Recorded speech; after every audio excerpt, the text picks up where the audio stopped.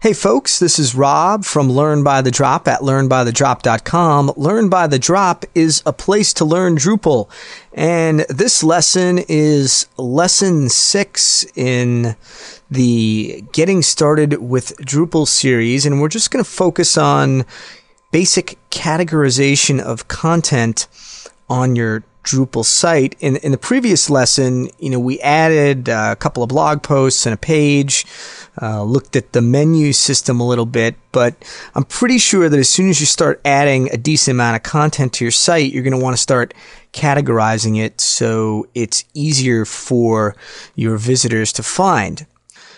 So let's get started. We're going to head over to our test site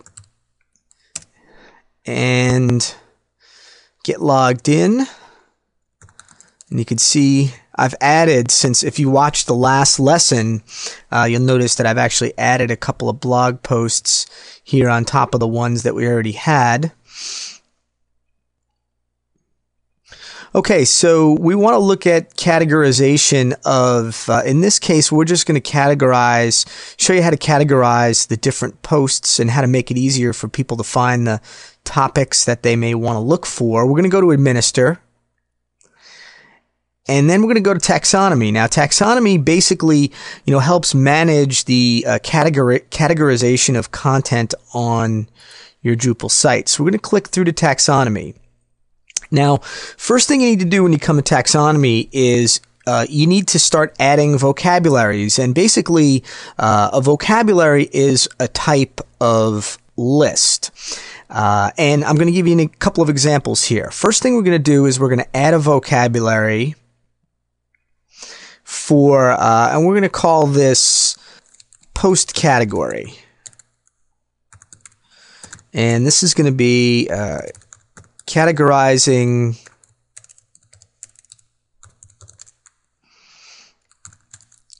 our blog posts. So each blog post is going to have a defined category.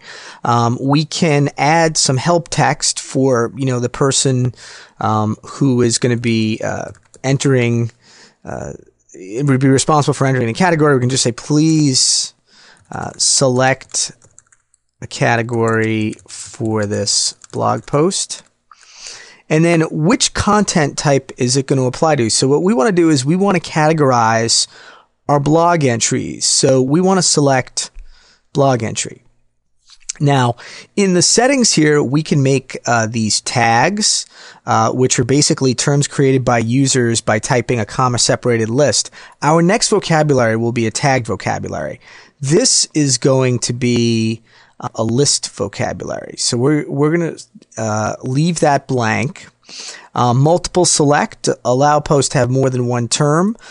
We're not going to select that. This is just going to be a single category for each post, and we're going to make that required because we want to have a category for each post. And the weight of the vocabulary, which we're not really going to concern ourselves with right now, once we have a couple of vocabularies added, though, we may want to change that. So we're going to save, and we've created our post category vocabulary. Now, once we've created the vocabulary, we need to add some terms to this particular vocabulary. So we're going to click Add Terms. So now for the terms, we want to think about our individual categories. Well, maybe we want a category for news. And we can describe it as this is for new information about our website. And we could also, give that a parent or put in related terms, but we're not going to be concerned with that right now. So let's click that. Okay, and this immediately, when you save that, it'll take you back to the form to create a new term. And let's give another term name, fun. This is the category for fun stuff.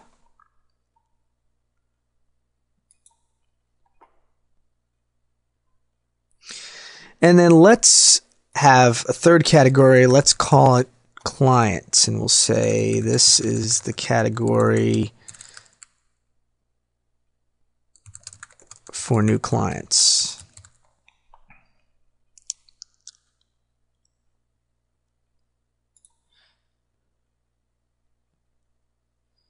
Okay, so if we go back to our list, we'll see we have 3 terms: clients, fun, and news. So these are 3 different categories.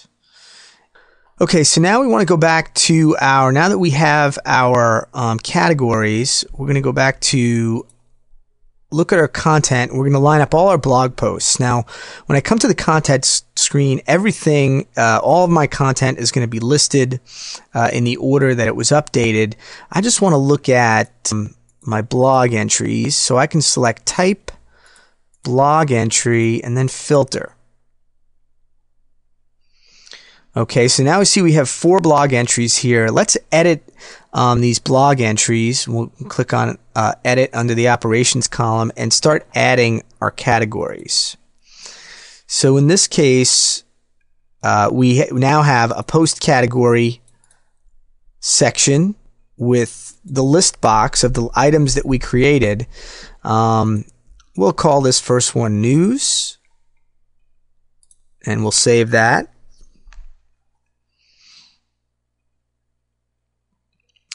Let's go to our second blog post. And let's put that under fun.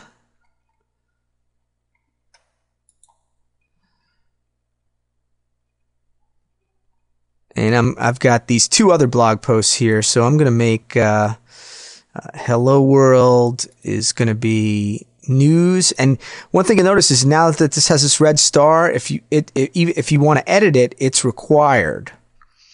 So you're going to need to put something in there. And then finally, we have a new customer, which is something I added, and I'm going to choose the category of clients. Okay, so we've updated the categories of our posts. Now if we go back home, we can look for the categories on our post. Now, one of the things that you see is that nothing has been added to the post, which is actually, what we want is to have the links to the categories added to the post. So what we need to do is go to our theme, our Aqua Marina theme, and we're going to go to Administer and then Themes, and we're going to make sure that that's set up to display on the posts. So if we come to Configure,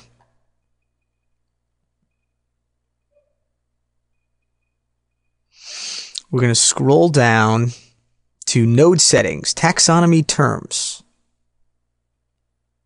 And now we're going to select Display Vocabulary, Post Category.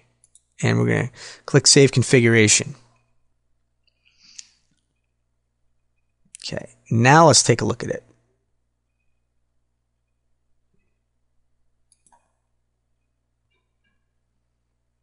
And now you can see that when we look at the full view, we have post category, and we could see there clients.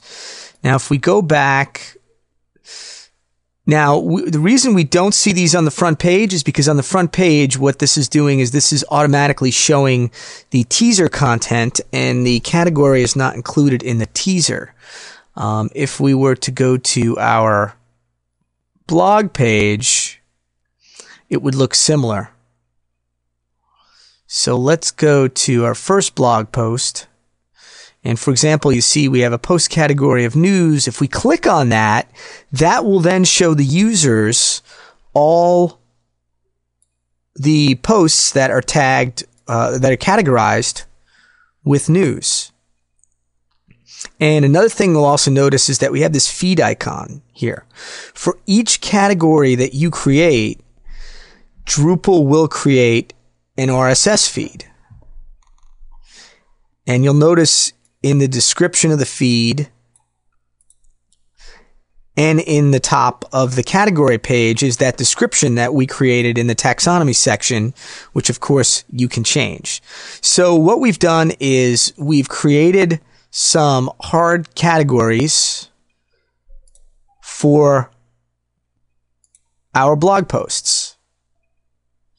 Okay, so what we also want to do, and I'm also going to show you, is how to create a tagging system for your blog posts, so that while you also have hard categories, you can also have more of a free-form categorization to really drill down to more of the specific topics that are included in each of the posts. So let's go back to taxonomy.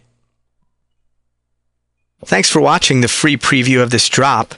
Head over to learnbythedrop.com to download a copy of this preview or purchase a high-resolution copy that includes additional instructional content.